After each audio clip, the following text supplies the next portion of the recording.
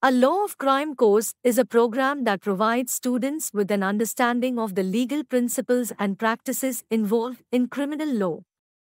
Criminal law is a branch of law that deals with crimes committed against the public and society as a whole, and the punishments and penalties that are associated with these crimes.